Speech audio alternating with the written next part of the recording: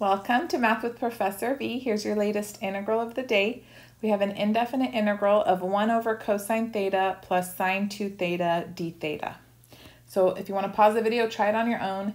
Baby hint, you're going to do something similar to what I did in an integral of the day last week, where I multiplied top and bottom by something sneaky so I could do a u sub.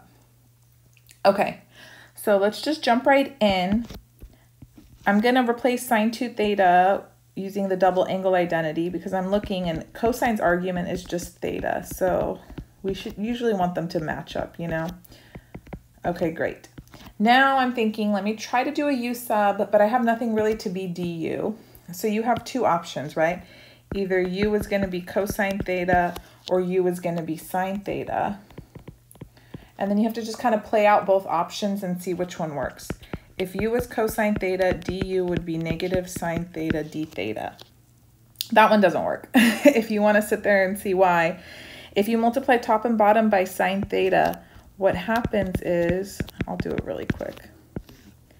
Then you'll have in the denominator sine theta cosine theta plus 2 sine squared theta cosine theta. And remember, u is cosine theta. This would be du, negative du. This I could write as 1 minus u squared, but then you're stuck with this sine theta to the first. So this one doesn't work. You go, abort mission. Probably then u has to be sine theta, which means du would be cosine theta d theta. So if that's the substitution I'm going to try, then I need to multiply top and bottom by cosine theta. So let's see, hopefully that works out better. And it does. So we've got integral cosine theta d theta over, and then we can just distribute this cosine theta on through, so beautiful. And it's going to be cosine squared theta plus 2 sine theta cosine squared theta. Okay, how you doing? Excellent. Now let me factor out the cosine squared theta that's in the denominator. And then we're almost ready to do our u sub. Don't get carried away and too excited and cancel out cosine theta. Remember, we added an extra one there on purpose. So now it's time to do this u sub. U is going to be sine theta, du is cosine theta d theta. And that's not a problem because this I can write as 1 minus sine squared theta. So now my integral simplifies to, instead of cosine theta d theta in the numerator, just du. And then the denominator is going to be 1 minus u squared times 1 plus 2u. Good? Wow, okay, so now we have a rational function. Let's go ahead, find its partial fraction decomposition, and then hopefully we can just finish off the problem from there. So partial fraction time. And then notice the denominator isn't completely factored. 1 minus u squared, I can break that down into 1 plus u and 1 minus u. So let's do that. There we go. 1 minus u, 1 plus u, and then we have 1 plus 2u.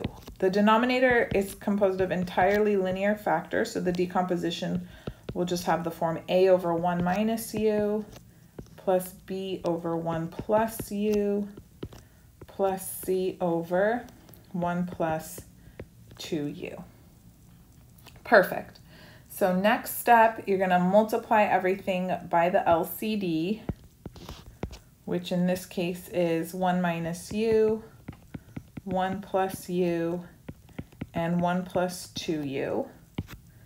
So then we're left with 1 equals a times 1 plus u times 1 plus 2u plus b times 1 minus u times 1 plus 2u plus c times 1 minus u times 1 plus u. Whew.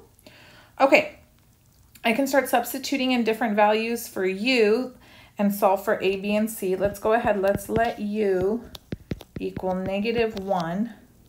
Then I have 1 equals, you see how if u is negative 1, this factors 0, so all of this is just 0. And then I'm still going to have b times 1 minus -1, that's 2. And then 1 plus 2 times -1, that's -1. This is all going to be 0 if u is -1. So then I have 1 equals -2b, so b is -1/2. Okay, let's keep the fun going. Let's let u equal -1/2. Then I have 1 equals, I chose that, so this factor's 0, so this whole term's gone. This factor's 0, this whole term is gone. And then now I'm going to substitute in -1/2 for u, so I have c times 1 minus -1/2, that's going to be 3/2. And then 1 plus a -1/2, that's another half. So that's 3/4 c equals 1, so c is 4/3. And then lastly, let's go ahead, let's let u equal +1. Then I have 1 equals a times 1 plus 1, that's 2. 1 plus 2, that's 3. Plus, if u is +1, this is 0, so this is gone. This is 0, so this is gone. So 6a is 1, so a is 1/6. Okay, back to the integral. We've got our decomposition. How exciting. So we have integral a was 1/6 over 1 minus u. B was -1/2, so I'll just put -1/2 over 1 plus u. And then c is 4/3 over 1 plus 2u du. Okay, we're home free. So we've got 1/6 ln absolute value 1 minus u for the antiderivative. Since there's a minus sign in front of the u, I need a negative outside. I'm not going to do another substitution. Hopefully by now you can handle that. Minus 1/2 ln absolute value 1 plus u plus 4/3. I'm going to need a 1/2 outside because of the 2 in front of the u. ln absolute value 1 plus 2u plus c. And then just go back. Remember, u was our good friend sine theta. So we can clean up a bit more. -1/6 ln absolute value 1 minus sine theta minus 1/2 ln absolute value 1 plus sine theta. 4/3 times 1/2, that simplifies. That's just going to be plus 2/3 ln absolute value 1 plus 2 sine theta plus c. How much does it bother us that the positive one's not first? It's bothering me a great deal. I'm putting this guy first. You don't have to.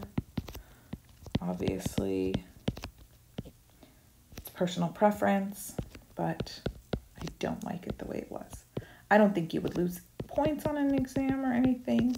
If one of you wants to sit around there and try to combine the logs and tell me if it looks better after, have at it, but I'm done. I gotta go ride my Peloton.